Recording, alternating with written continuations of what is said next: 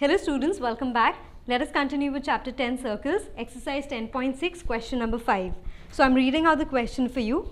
Prove that the circle drawn with any side of a rhombus as the diameter passes through the point of intersection of its diagonals. So here we have quadrilateral ABCD, which is a rhombus, and using any side, so I'm taking side DC of this rhombus as the diameter for this circle.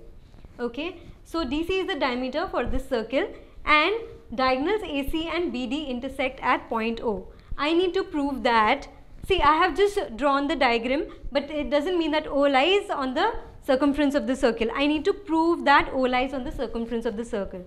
So very simple proof. I have CD as the diameter of the circle. So this section here, CD and this curved section here is making a semicircle. Therefore, CD is going to subtend a right angle at the semicircle. And also, what do we know about a rhombus? That the diagonals are perpendicular bisectors of each other.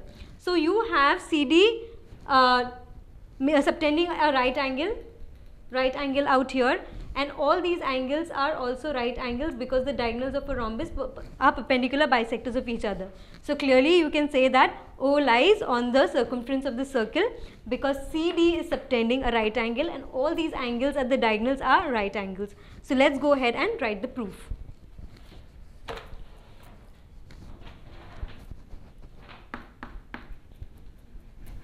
So my proof, CD is the diameter of the circle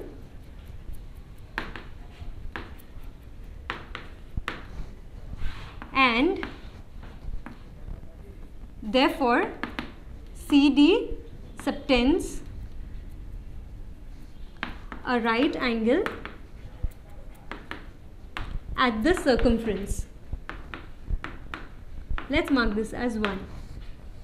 Also, diagonals of a rhombus are perpendicular bisectors of each other. So for my rhombus ABCD, diagonals AC and BD intersect at point O. Correct? Therefore, each angle at point O is going to be a right angle.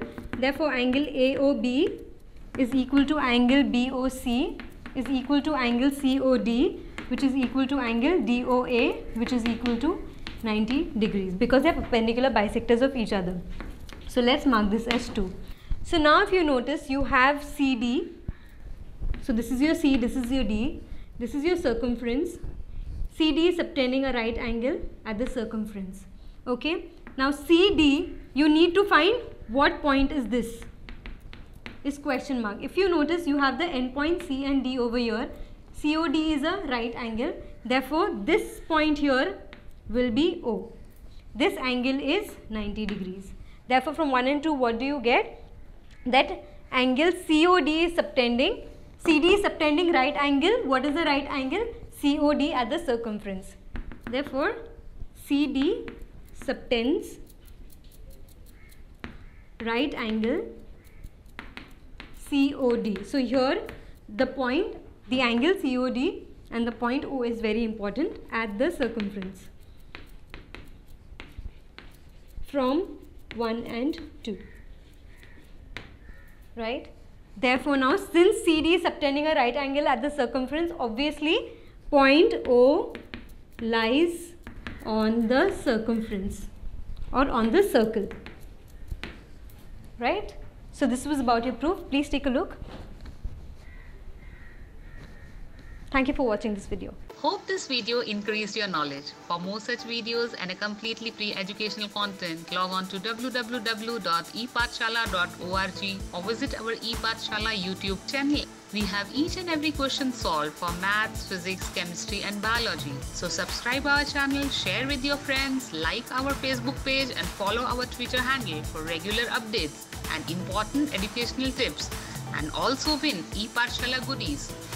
So what are you waiting for? Subscribe this channel and enjoy the freedom of education.